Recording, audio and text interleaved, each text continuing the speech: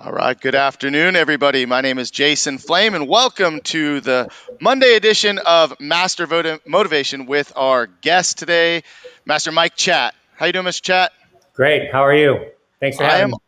I'm awesome. I'm super excited to have you. I've been looking forward to this one for several weeks now, and I always like to start off with reminding everybody why I'm doing this video and what this is all about.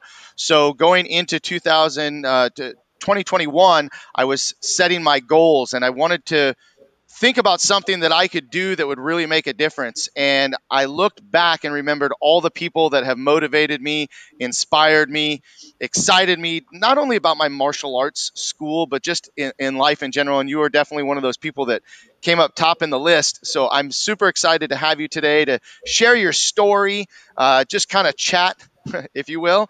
And I'm going to start with just the story of how we first met, and it was at the Martial Arts Super Show a number of years ago.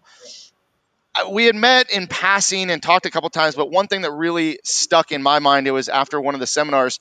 I ended up boarding my flight. We're coming back to Burbank, and I go to sit down, and here you are. And I don't know if you remember this, but we probably talked the entire time. You're probably sick of hearing of me, but we talked the entire time from the time the plane took off till we got back home. We had some great conversation, and ever since then, I've really enjoyed talking with you and watching all the great things that you're doing. So let's start with your story. I mean, where did it all begin? Talk about your childhood.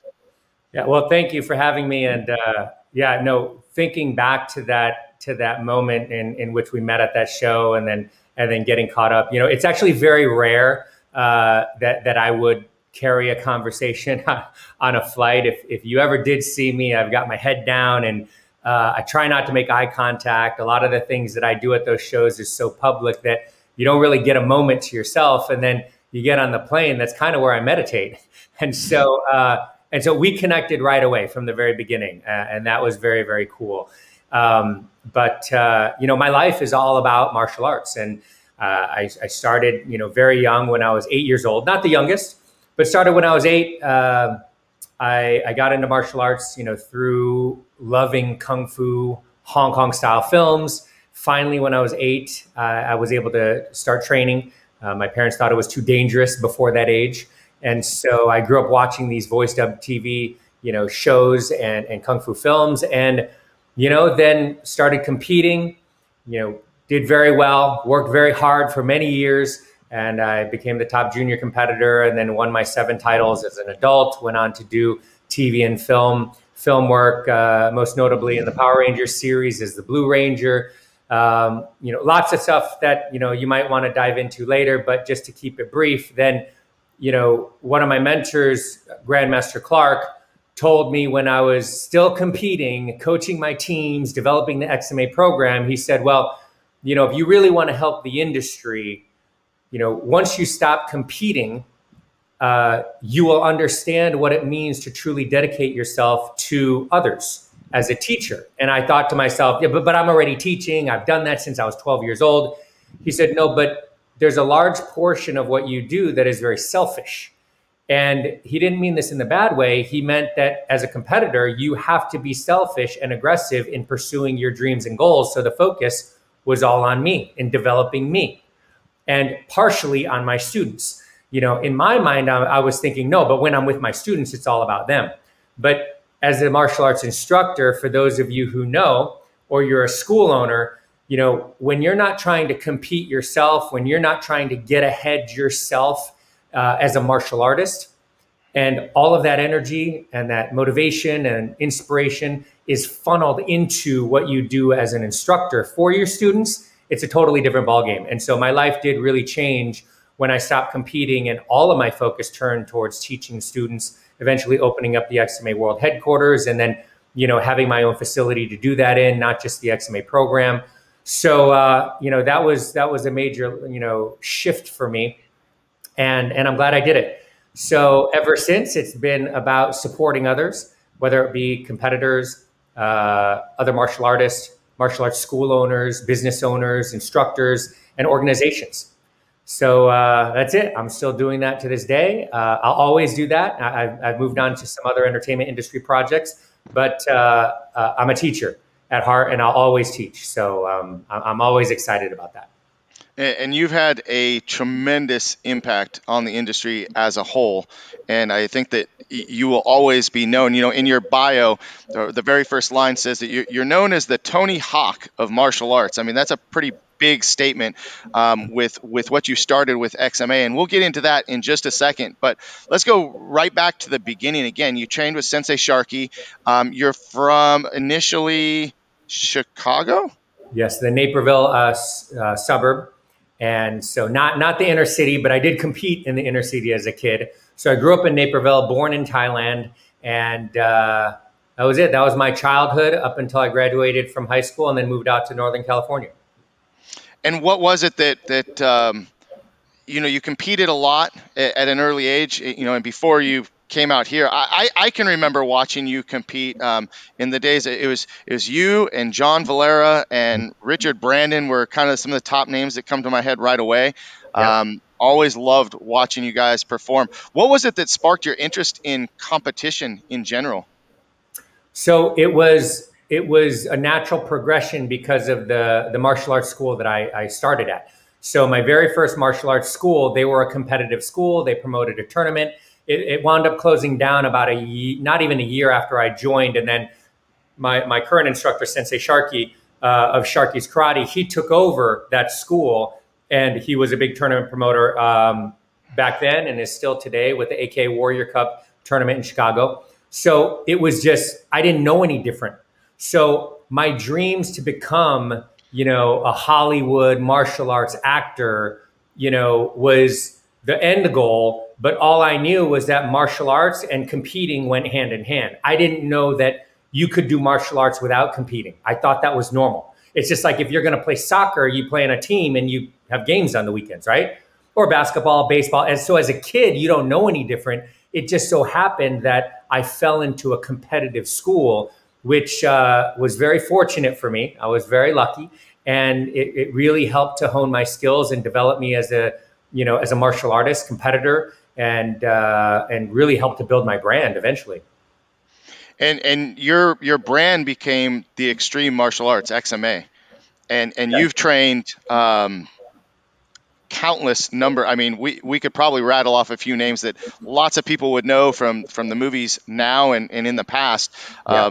You know, Taylor Lautner was one of the first ones with Shark Boy, and Matt Mullins and Craig Henningsen were some of the top names that I remember earlier on. And then, of course, a little later, we have Caitlin Deschelle, who is in Wonder Woman, and your boys are training and starting to do a lot of stuff. Yes. You know, there are some big names, which is, you know, I've just been very fortunate. I mean, you know, Taylor Lautner came from the tournament circuit, helped him get his start here in Hollywood.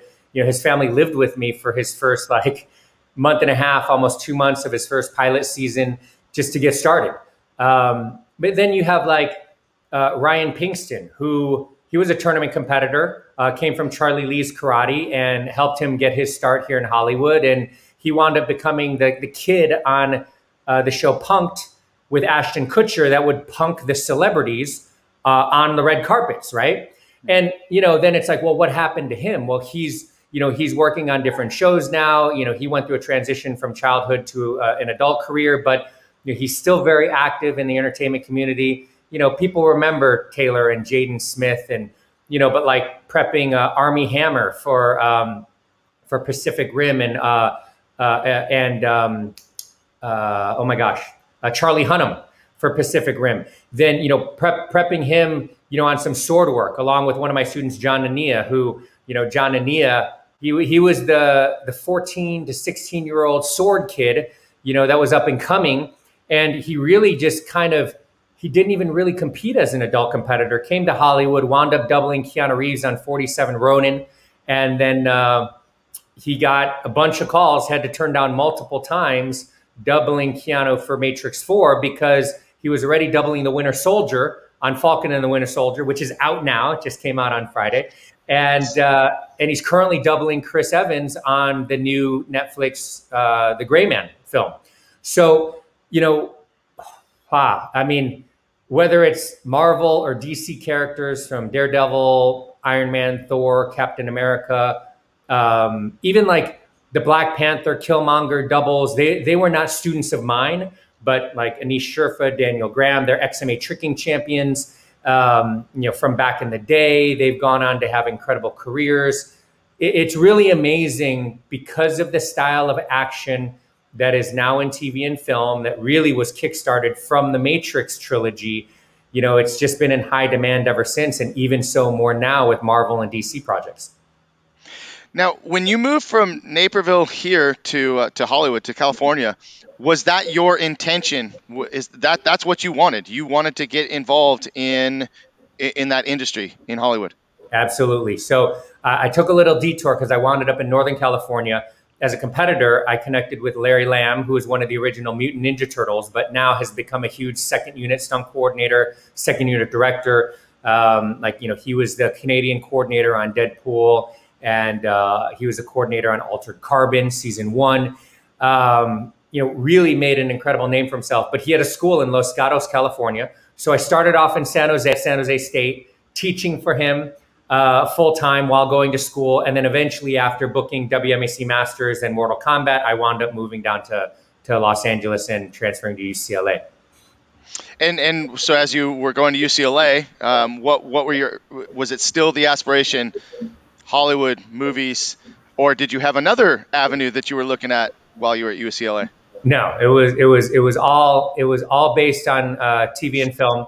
And so what I did was basically I had my backup plan. The backup plan was business school. So it was either Berkeley or UCLA. So I wound up, I was on a direct transfer agreement to both, a year at San Jose State. And then I transferred to the junior college system, which it's easier, a little bit more conducive for transfers from junior colleges to universities. So then I had my choice. I could either go to Berkeley or UCLA. And because I had just finished WMAC Masters, I decided to make the move to Hollywood. So business econ was my major and my backup, but really it was all about the entertainment work. So it was the second time I got the call. I did some doubling on Mortal Kombat Conquest for Kung Lao, the lead Asian character. When they called me back and I had to take like 2 months off, 3 months off for filming, I needed to decide whether or not to take the job or stay in school. So I deferred school, took the job, and I'm still 2 quarters shy of finishing at UCLA. Oh, wow. Still a possibility, though. Yeah, I can. They'll redo my credit hours and reconfigure what I have to finish. But, it just became less of a priority the more I started to work and pursue my career. So when did the XMA headquarters, when did the whole idea kind of formulate that you were going to open this school? I always wanted to have my own school, but we were in New York City for a brief moment. My ex-wife at the time had booked a soap opera, and we were living there. And upon deciding to return to Los Angeles once she finished, then it really was about catering to the times and the idea of creating a training facility that incorporated truly what we did in XMA when it came to not just the forms and weapons for tournament competition, but to prepare actors, performers, some professionals to prepare them for TV and film. So then that covered everything from precision, solo performance, to the weapons choreography, to trampoline, acrobatics, mini tramp, to the wire work, and then fight choreography. So we just, I knew I wanted to combine them all under one roof, and decided to just reach out to all my stunt buddies to consult with them and figure out the best way to do it. And then we executed.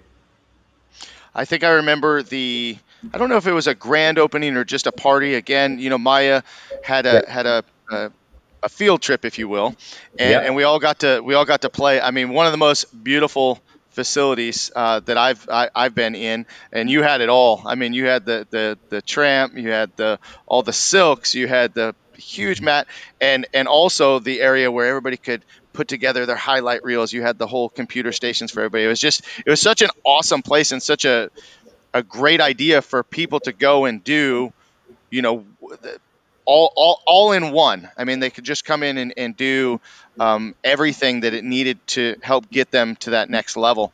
Mhm. And we were fortunate to bring our students down there. I still have pictures of my son with you at, like, I don't know, he must have been 4 or 5 years old. It comes up in the memories every now and again. It's a good one. Yeah. It's a really good one. So now, you kind of transition too away from being a full-time school owner and started pursuing some other things. So let's talk about that.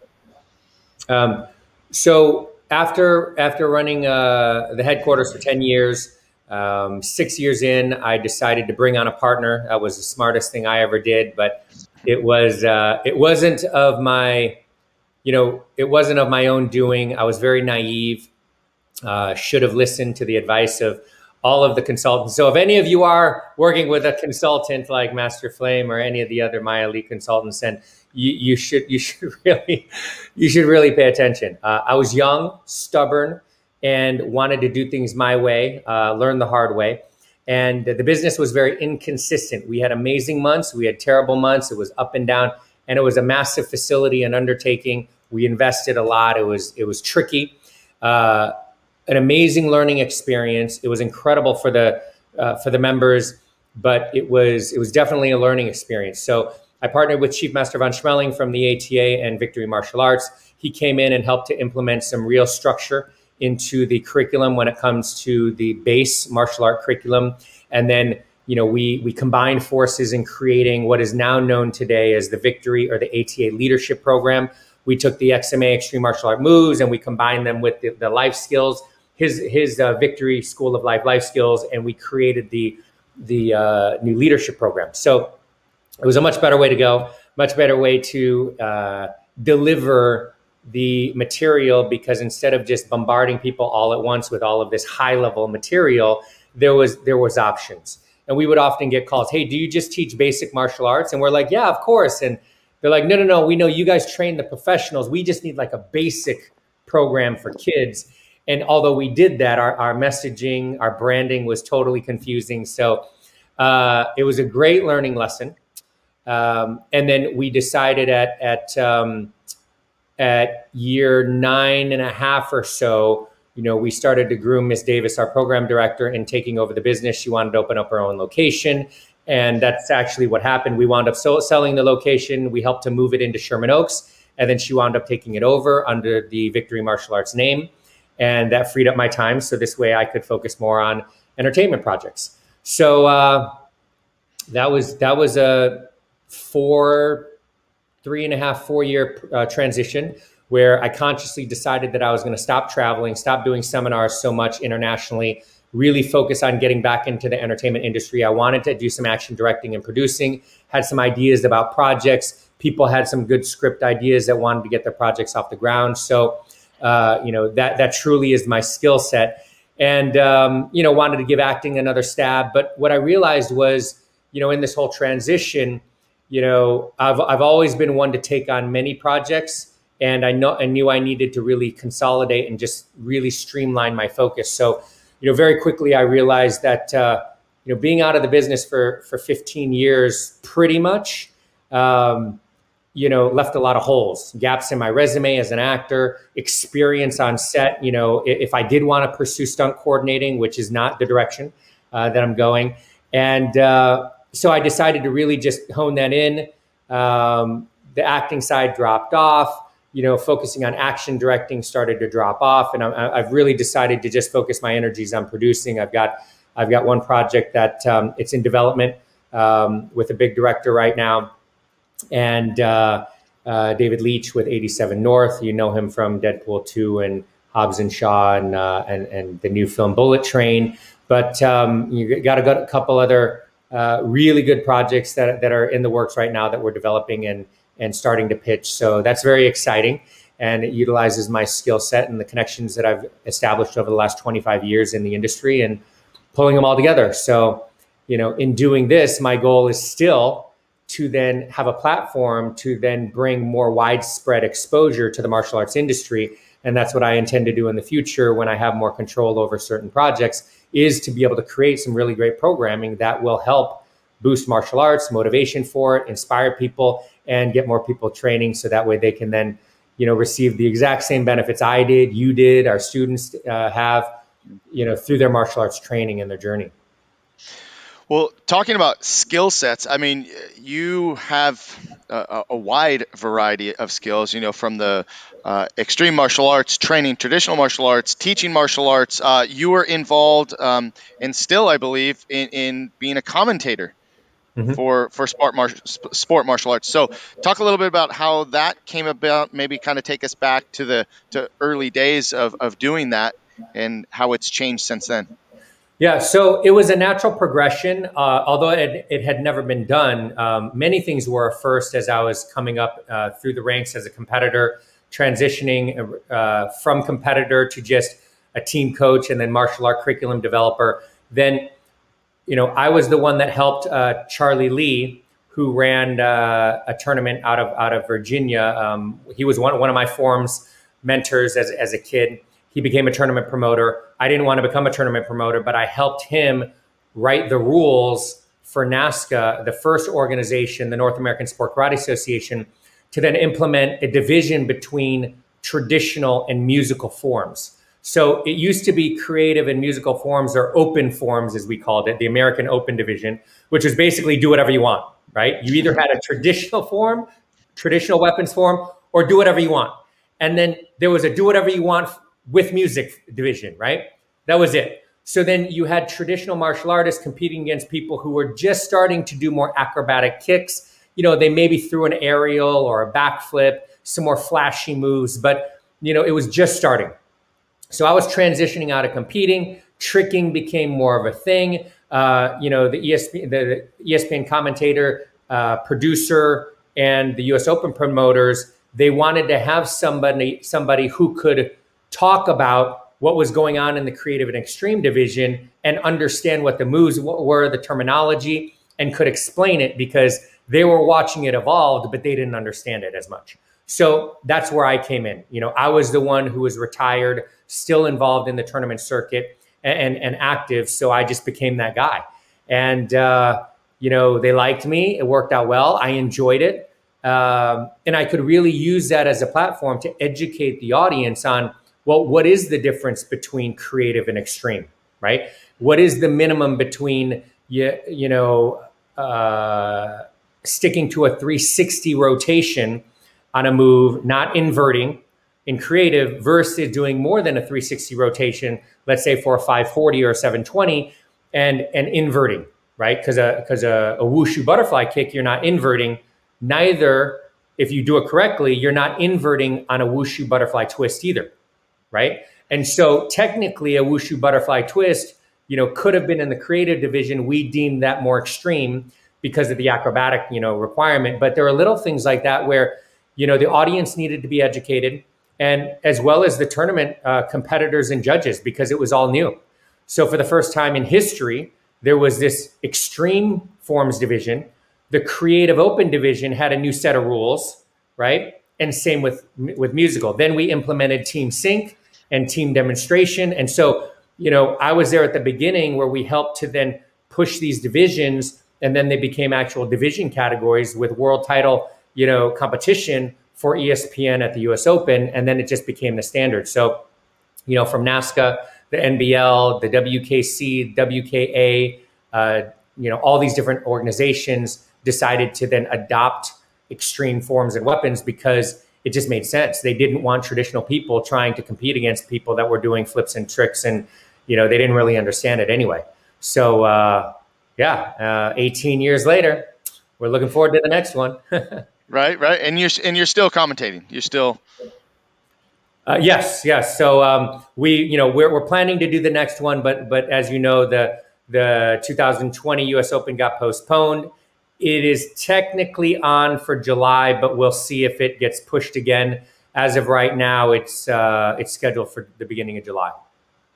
Sounds good. I always love watching it, and then I hear your voice, and I'm like, it's just tying it all together. It's just so cool to see that. Again, another skill set. You've taught seminars all over the world, spreading extreme martial arts, but more than that, it's the attitude that comes along with it. And the theme of the show is motivation. What kind of motivated you and inspired you to get out there and just speak all over the world? You spoke at the Super Show almost every year that I can remember. You've gotten up and just spoken about it and guest teaching. Talk a little bit about that and your experience with that. Well, in the beginning, like any well, maybe not like any teacher, I guess. When I think about it, I remember very clearly I was asked. I wasn't pursuing it. I wasn't trying to say, hey, I've got this knowledge and skill, let me teach at your event. I was just happy to be invited to perform at the event, right? I wasn't thinking, oh, and do a seminar. So all of that came from another one of my mentors. I have many, Jean Frenette, an amazing forms champion from back in the 80s. He used to compete with John Chung, George Chung, Charlie Lee, Keith Hirabayashi, Javon Holmes, all of these old school guys. And Jean Frenette was one of the best. I loved his musical forms. He became very famous in Europe. And then he invited me to go do a tour in Italy where I was performing at 15 years old on a 12-city tour. So after that tour, I did a good job, apparently. So then he said, okay, the next step is you need to win your world title. And then I'm going to connect you with this magazine promoter in Germany who owns all these magazines in Europe. And then you can go do seminars and teach and make money. So that's where, the idea came from for me, but he really had a structure for doing it.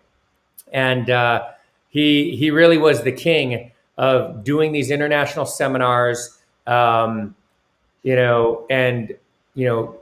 really doing well, providing great value to an audience and demographic of people that couldn't get the training anywhere else, and really merchandising like crazy. So from photos to videos to shirts and hats, and he did it all. And this was back in the 80s. So for me, it was about, oh, you'd like me to teach after this event? I would love to teach, right? And so it started like that.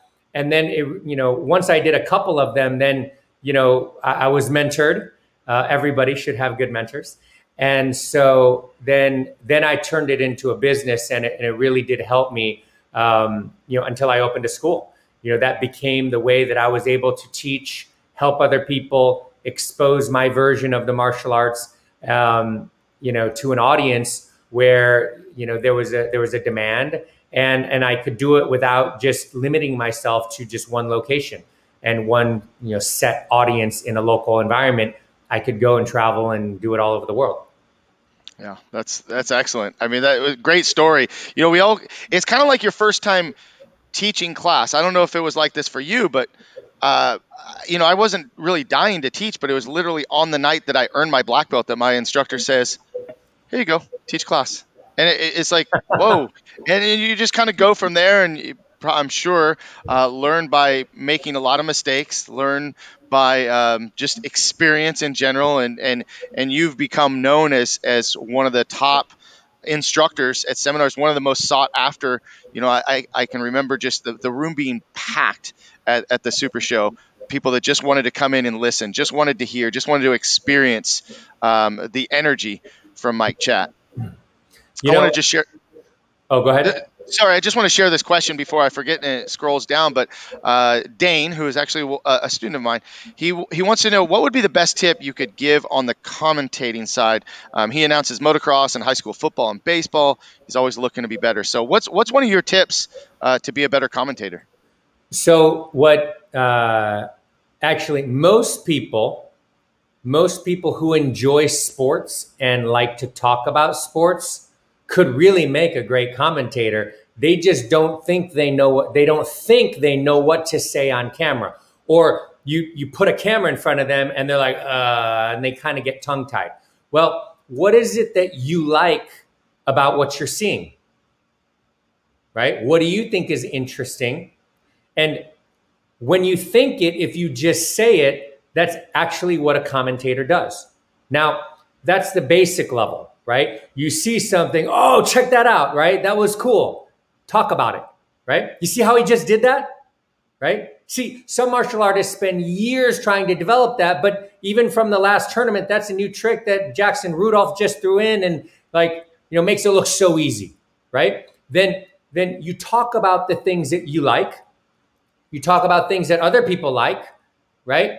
And then the next level is, well, what are some of the things that people don't know, right? Like you would have to be an insider to know. Like I know that earlier today, let's say Reed Presley was practicing one of his release routines, and that was the one that he dropped on last year at this very same tournament, right? And then I might see him nail it in competition on the US Open final stage and say, I just saw him earlier today struggling a little bit with that, and he comes out and overcomes the hurdle from last year and he nailed it, right? Then that's interesting because other people wouldn't know or they wouldn't remember, right? So sometimes you look at the insider information of what you know about the person, their history, what might have happened that day, right? All of those things, because if someone turns on the TV and they've never seen your sport before, then you have to get them interested somehow. They don't know what they're looking at. I don't know much about motocross, so I might just look at them, jumping and they're airborne and they land and they keep going. And to me, it just looks normal, right? But as a commentator, you could give some insight into, well, what does it take, right? So you might lead in and say, well, that might just look normal to some of you if you're just joining us. But, even to do some of those little jumps, right, requires a tremendous amount of focus because you're coming off of a series of 1, 2, 3 little hills, and then you need to prepare for that turn right afterwards. You need to know what's coming down the line. That gives us a frame of reference, right, of what we're looking at. So you should always have levels, right? The first level is the obvious. What are we looking at? The second level, you need to be more educated. Give some history, give some insight, right? Some kind of insider tip, right? And then that will really help to improve. But like anything, the more you know, the more you can draw from. And then it's about practicing when you're not live, but you're acting like you're live. Practicing is the most important because what you plan to say and what you actually say can be two totally different things. And that's where a lot of commentators live, they get tongue-tied or they start saying the same things or repeating the same words. And you don't want to be saying the same things all the time, right?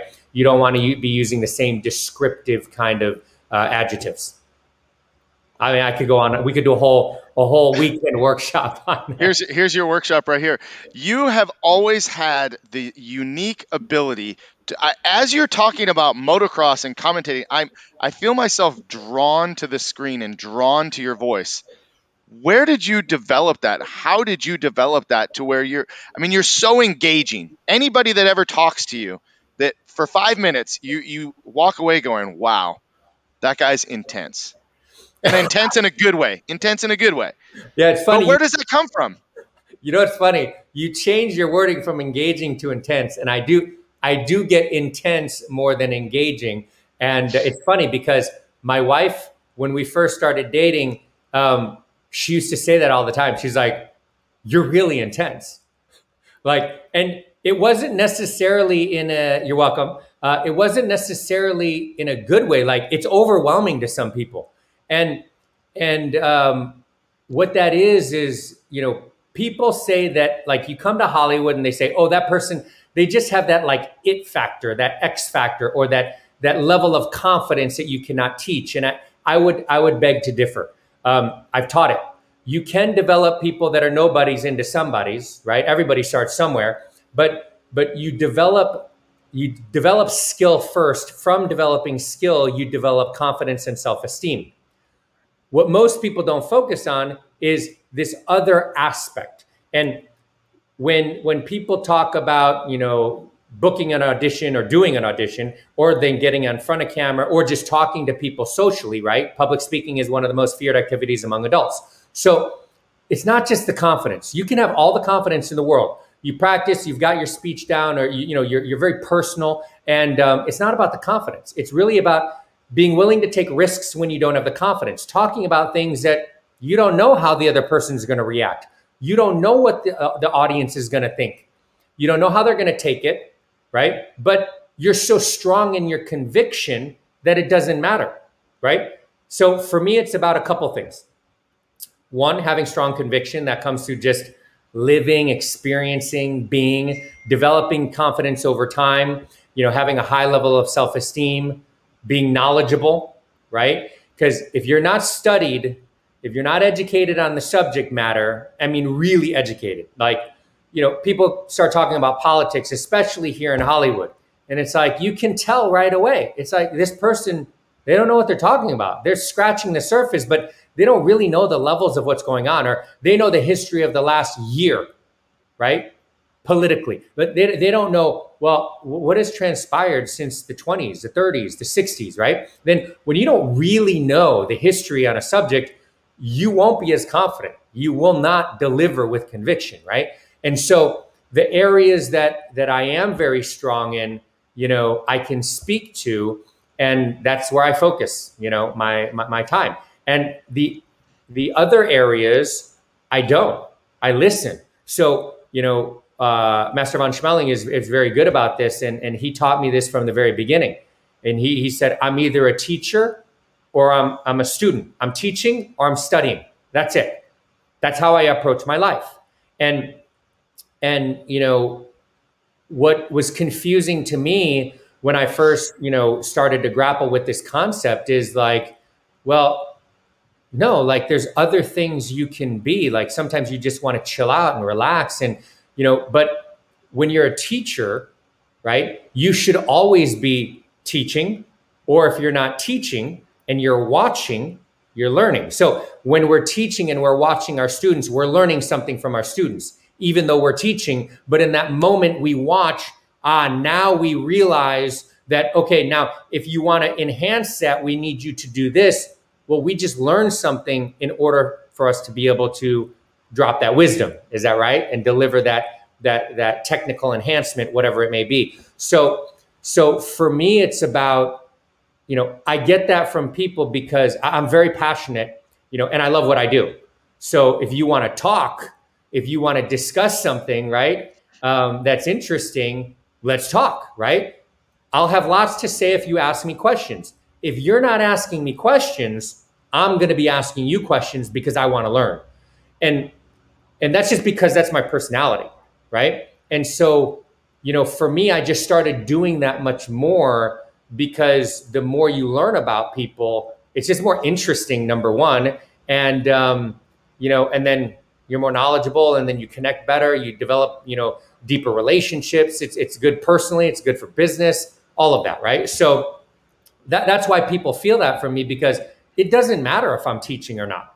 Because if I'm not teaching, I'm studying, right? I'm the student, and I want to learn about you and what you're doing and what you have going on. And so, that's why, like, I'm truly interested. I think a lot of times people ask questions to ask, but they're not truly engaged. And for me, it's like, okay, and then what? And why? But why did you do that? Okay, and that led to what? And then because of that, what happened? And how did that affect you? And like, I'll just keep going because I want to know. I'm so interested in in the psychology of people, because that's how I help people, is to understand the patterns of behavior that people have. I mean, not unlike all of the other greats out there, from Anthony Robbins to all the other speakers, like they're super studied. They're very engaged because they're truly interested, and that's how they help people. Well, as I'm listening to you right now, I can just feel the conviction. I mean, anytime I hear you speak with complete conviction, and everything. I'm taking notes and I'm writing things down as you're talking right now as we speak. One of the things that stood out that you said too is, and it's something that I say to my students a lot, is when you're watching somebody, you're going to learn one of two things. You're going to learn what to do or what not to do. Exactly. And it's just such a great learning moment. And I think as martial artists, we get caught up in the teaching part so much that we're not receiving and taking things back in. So I just want you to know that I'm learning a lot right now just listening to you speak. And there's a lot of people jumping on here that I can see are really enjoying this with their comments. So I want to talk a little bit about struggle. One of the things that you mentioned in as a school owner, as someone that's in a high profile situation, talking about our first encounter on the plane, you know, sometimes you just want to turn off. How do you find that difficult to always be on? Do you find it difficult to be able to sit back and pull yourself out of that spotlight for a minute? For me, no, because in the beginning, no. Let me rephrase. In the beginning, no, and then I needed to schedule it. So because I loved it, I enjoyed it. I was young. I could go on 2 to 4 hours of sleep, which is not good. Sleep is not overrated. You need your sleep. But I used to just go and you know, do red eyes, fly internationally, land and teach, and just go for 2 weeks straight and just go on fumes. And it didn't matter. I loved it. I had the energy. That was very bad for my body. It was very bad. It was very bad for the people around me personally, because I was tired, you know, when I wasn't working, you know, and on all the time. And, you know, I always felt like I was behind, and I wasn't. And I couldn't enjoy the moments that I should have been able to enjoy, you know, and the successes that I was having, because I was always on to the next a little bit too fast, right? And you know what that's like when you're building your school and, you know, you're getting other clients and you're building your businesses. So you know what I'm talking about. But there's many school owners that are in the process of building their business, or they're looking at going to, you know, a second, third location.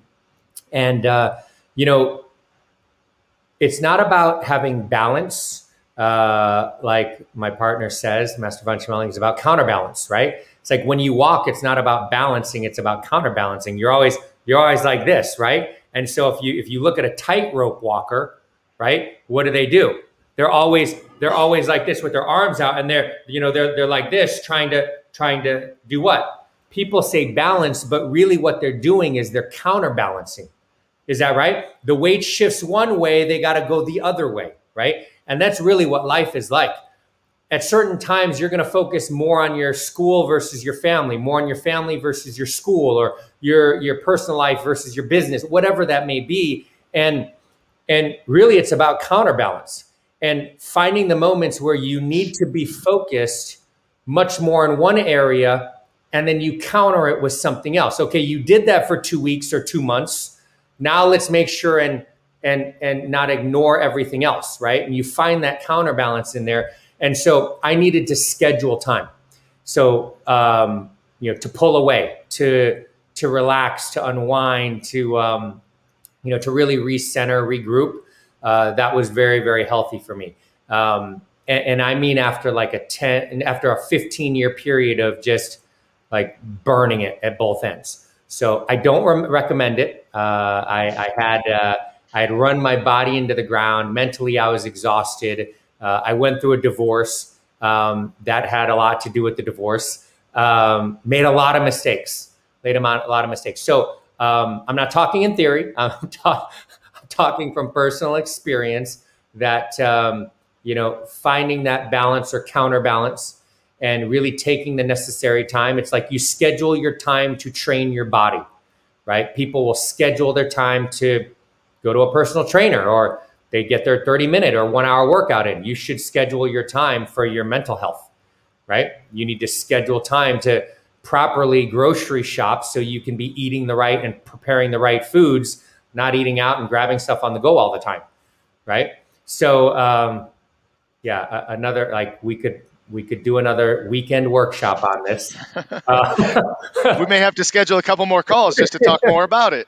Yeah, but yeah, for sure. It's a big one for me because, you know, everybody thinks they can just keep going and going, but at some point something's got to give, and you're not maximizing your efforts, like trying to do things all on your own, not having partners or mentors, you know, wanting to control it all yourself. Guilty of all of that. But I learned, And luckily, I learned pretty quickly, I would say. I wish I would have learned it faster, but once I brought on a partner, and then really started to utilize the mentors in my life from, all of the Maya people, Mr. Silverman, Metzger, Mike Dillard, Senior, David Wall at Century, everyone, much more. It was a humbling experience and necessary in my growth and evolution, but absolutely necessary. So getting away and finding your own personal time to counterbalance everything that's going on is extremely important. Thanks for all of that. That's great information. Again, Kevin Kowalczyk, quoted you there, and that was the most powerful takeaway from listening today. I want to ask you and get a little bit personal. What were some insecurities you had maybe as a young child, young adult, that you have carried into your adult life, and how do you deal with it? Yeah. So if you've been watching the headlines now, more and more, you're seeing a lot of this, anti-Asian protesting and the anti-Asian violence issues that are coming up now. If you grew up during the time that I grew up, right, back in the 80s, you were bullied, you were picked on if you were Asian. If you were Black, Latino, and the minority in your school, right, in your town, you were picked on, you were segregated, you were singled out in a negative way. So, that had a lot to do with, my motivation.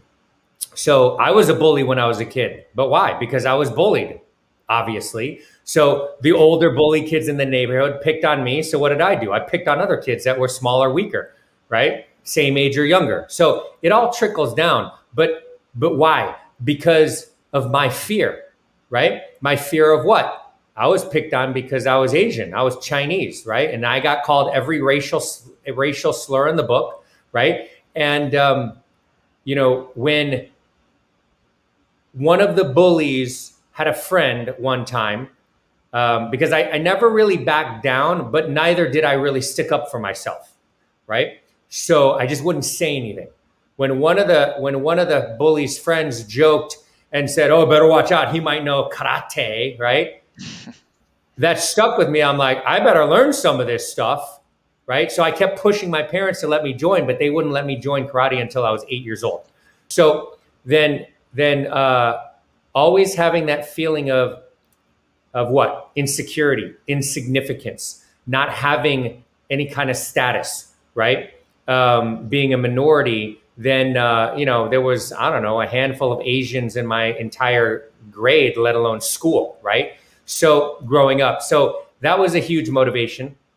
And then always feeling like I needed to prove myself.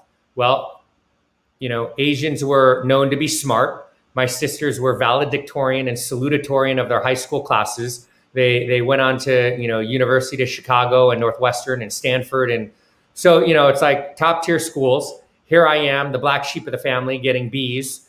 I didn't graduate top 10 in my class. I graduated like number 524 or something like that. So I was the black sheep of the family. So I always felt like I needed to prove myself to my parents, prove myself to my family, prove myself to my neighborhood. We had great supportive neighbors, but it was all about how smart my sisters were, right? So I felt like I had something to prove. Well, I could do that in martial arts.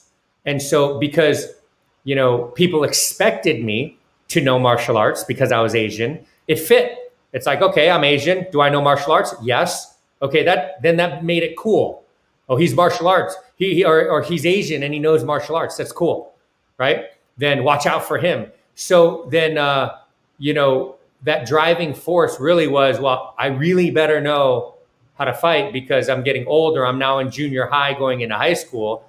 Kids might want to test me. I better know my stuff, right? So that's why I always competed in sparring. I loved it, even though I didn't continue on extensively as an adult competitor. Like I always sparred, forms, weapons, fighting, all throughout my competitive career, even until I was 19 years old as an adult. I just didn't do it as much as an adult. that really helped me. And I think it was last May, when the pandemic hit, and there was a big movement, for Asians, and the BLM movement. Then I posted for the first time these photos of me as a kid that I thought, like, I kept them because I liked them. I thought they were cool. I dressed up as a cowboy. I had the most horrific looking cowboy outfit. I had these, terrible. I probably should pull it up. These knee patches and this pleather plastic cowboy vest, and like I was always embarrassed of it, right? And I never posted that picture until like last year, and I made a statement about how okay, if you're gonna attack Asians and other people, right, because of the way they look, or because of their background, or because of their heritage, then you're welcome to pick on me, because I don't really care. But it was me about owning myself, and owning that part of me that was hidden away, that I never wanted anybody to see. Because when you do develop a name for yourself and you win titles, then you don't want people to see your insecurities, until you realize that's probably one of the most helpful ways to engage and interact with people, is to allow them to see your faults and your flaws and your weaknesses, so that way you are more human to them, and they can connect with you on some level, so that way they'll actually listen to you, versus trying to be up on this pedestal, acting all high and mighty that you're perfect, when we're not. We're not at all. We all have our faults and weaknesses, and it's okay to share those once in a while.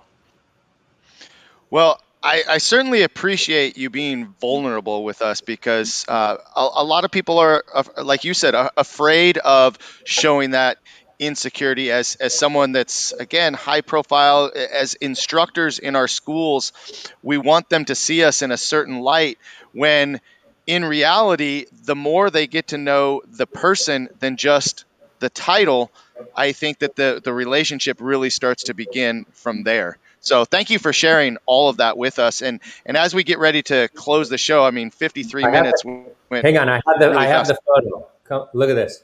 Let me see if it'll show. Can you see that? Yes. That's it. You see those? Oh, it went. Hang on. It just went dark. Yeah. See those Payless? Those are probably $5 shoes. And those knee patches, and that hat, though. Look at that hat, man. I mean, you got nothing on that hat, Master. You got nothing on that hat. I don't know. I might have to find some pictures. I can remember as a kid, I thought Star Wars was super cool, so I got a pair of boots. They were cowboy boots, but I wanted to be Han Solo, and I tucked my pants into my boots, and I thought that was like the coolest thing. And I went to school, and someone told me only girls tuck their pants inside their boots. So, I mean, we all have some stuff, right? And again, thank you so much for sharing with us today, and spending time with me. I know a lot of people will see this later. You've been someone, like I said in the beginning, that throughout my years as a consultant and coming up in the martial arts, I always really looked up to you, and always aspired to speak like you. You were one of the people that when I got up to speak on the stage at the Super Show, I wanted to have the mic chat aura, and we talked about that. You just have this engaging, yet intense in a good way, just way of bringing everybody into you. I mean, people really do lean in and listen. And thank you for having my son, my kids come into your school, and just continuing our relationship. I really do appreciate it. And this is why I'm doing these videos, is because I want to take some time to let all the people in my life that have inspired me, motivated me, just challenged me in certain ways. I just want everybody to get to know those people and recognize you for that. So once again, thank you so much. Lots of respect to you. Absolutely. Now, if you could, in the next 30 to 60 seconds, speak to everybody watching, and we'll watch later on our YouTube channel, Facebook Live, wherever, and just motivate them from a moment of where they may be in their deepest, darkest struggle and what they need to do to pull themselves out. All right, set the timer. So here's what I have to say. Now more than ever, with the pandemic and everything going on, it's been one of the toughest times in our history as human beings to then deal with circumstances. You matter. People care. There are people that love you. Mental health is number one. It's not a thing of the moment. It has been a thing, and it should be a focus.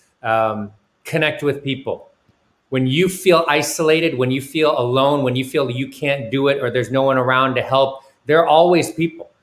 Connect with people, because other people need connection as well. Once you start connecting, then you will realize that there's other people that are sharing the same thoughts, the same stories, the same struggles. And from there, you can really build.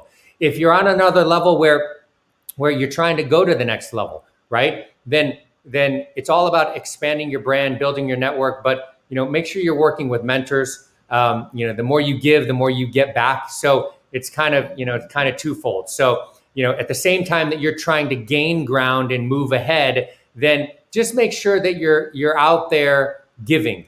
And in that way, you can never go wrong, right? Do the right thing. You can never go wrong. Everything is uncomfortable until it becomes comfortable. It's just, you just have to be willing to go through that struggle and be uncomfortable. One of my favorite quotes is, and I guess I'll close it with this. Never stop learning, because life never stops giving. And as long as you focus on that, right? Everybody was a nobody until they became a somebody, but there's no shortcuts in terms of the work and the hours. But it's much more fun when you have friends and you have fun along the way. So just do it with other people. Don't be alone out there. Don't stay isolated. Connect. Beautifully said. Beautifully said. And I want to share this with you. One of our viewers says, thank you for opening up to some of those past things growing up Asian that we don't all want to talk about. Being Filipino, I was called slurs and of all kinds of different backgrounds. So thank you, Brent, for sharing that. Yeah. And again, Mr. Chat, thank you so much. Hang around for a minute. I'm going to make a couple quick announcements and close it out with our video. But I've got some amazing guests coming up throughout all of 2021, and I've been so blessed with the response and everybody wanting to be involved in this project that I believe that this will continue throughout 2022 with the number of people that have just gracefully accepted this challenge, if you will. So coming up next week, we have Frank Silverman will be our next guest on the show. A good friend of mine, Nick Kennedy, Dane Evans, who was viewing today, Karen Eden, and Chris Casamassa will close out April with Dave Kovar. Nice. I'm excited to present these throughout the rest of this year, and this will be up on our YouTube channel a little bit later tonight, guys. So share it. A lot of great information from Mr. Chat. Once again, sir, thank you so much. Really appreciate you.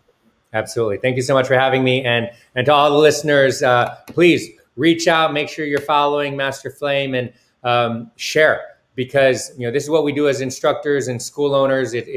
We're here for you and the community. I love that you're doing this, Master Flame. It really is important, because a lot of the people that you have on your roster, it's hard to get them.